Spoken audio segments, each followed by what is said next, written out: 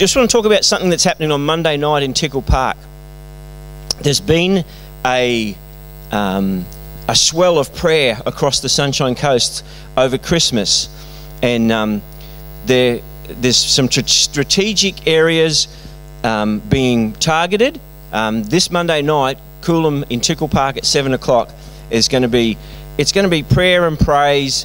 Come early if you want to, and have a just get some chips, whatever. Have lunch, have dinner, and there's no set agenda. It's not run by a particular church. The young guy who has sort of fired everybody up is an ex-chaplain who's a pastor over at Nambour now, and they've been praying at all over different places all over the Sunshine Coast, and just seeing what God will do. Some of the people then are going around praying for people, talking to people.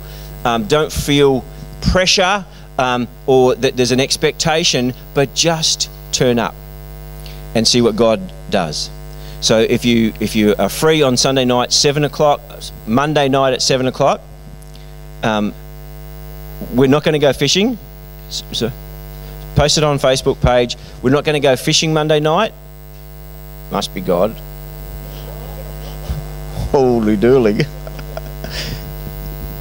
So we're just going to go down there. There's a whole bunch of people who are just going to bring guitars, and like I said, they've been praying in different places all over the Sunshine Coast, and it's not just people from Coolum praying. There's people from all over the coast going to different places, just being led by God to go somewhere, go to these places and pray. So I encourage you to do that. And like Lynette said, it'll be on our Facebook page as well. It's called a grassroots gathering, which is why it's in the park, because it's got grass on it, just in case you're wondering.